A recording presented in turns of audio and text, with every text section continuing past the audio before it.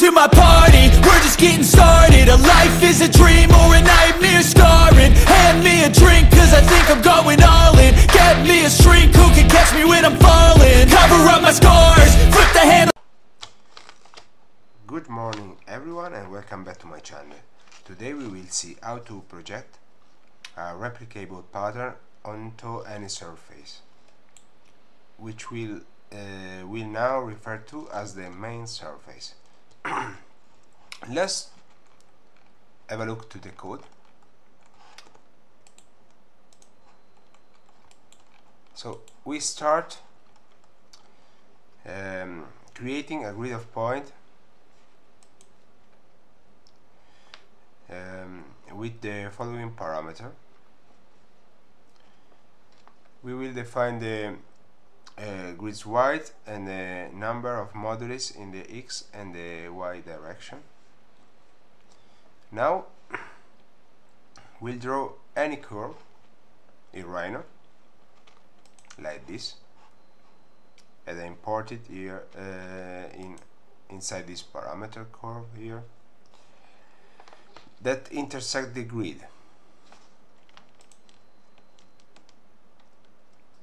I want to move the starting point of the points of the grid upwards, and I want the points to be moved upward more the closer they are to the curve. To achieve this, we'll use this combination of components. For each point, we'll identify the point on the curve closest to it using curve closest point, and calculate the distance. The distance is an output of curve closest point. We'll then take the list of distances and determine the numerical domain to contain all of them with bounds, the common bounds, and then finally we remap the series of values starting from the found domain and projecting it onto a domain ranging through from 0 to 1. So from the source domain is the output of the bounds, and the target domain is 0 to 1, so we can easily enter into Grasshopper. Now this value can be fed into a Grasshopper to which I'll apply an inverse proportionality graph, so that shorter distances correspond to either output values. Now I amplify the output value from the Grasshopper and move the points, so the points of the grid that have been flattened, in the Z direction, based on the values from the multiplication component. So I amplify this value here, move in Z direction, and this is the result. So these are the points that of the grid that have been moved by these values, the values coming from the amplifier, so the multiplication component after the Grasshopper. So inside the move component we have the new collection of points, which consists of points translated vertically by varying amounts based on their position relative to the curve I drew in Rhino. Now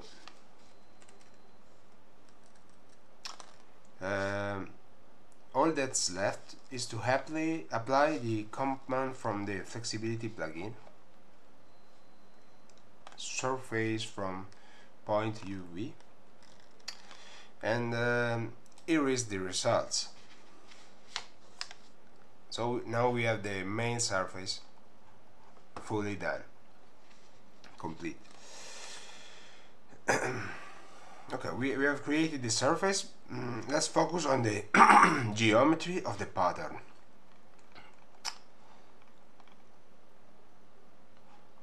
to do this, we will use the command from the Parakeet plugin that you can find in Food for Rhino. Parakeet plugin.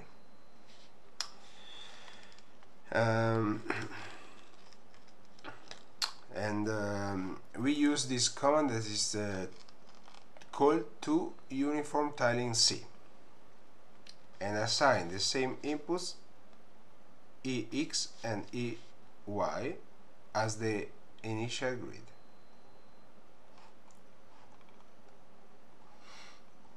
So we use the same parameter of the initial grid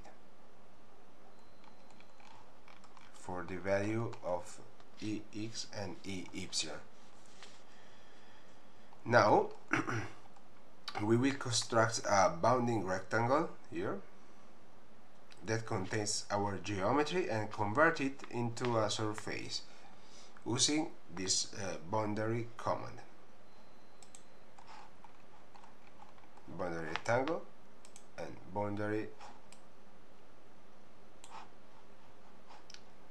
This is the pattern basically, and so we are going to insert this pattern inside a bounding rectangle, and then inside a boundary surface. Now that we have the main surface, the pattern, and the supporting surface, we can apply the map to surface component from Parakeet. Map to surface, which allows us to project the pattern onto the main surface. So we have here require a list of curve, and we give to it the output of two uniform tiling.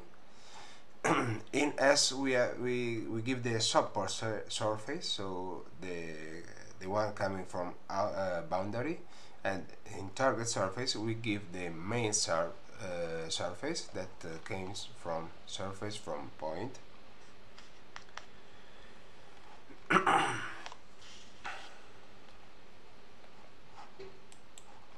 And basically this is the results.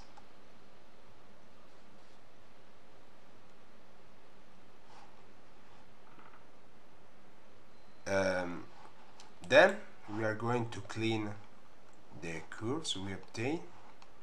We are going to explode the curves and clean the results using this combination of code that I have already used in other videos, so you can see that videos. And then I will use a multi-pipe component, only using two parameters, in order to give 3D dimension to the pattern. And here is the results.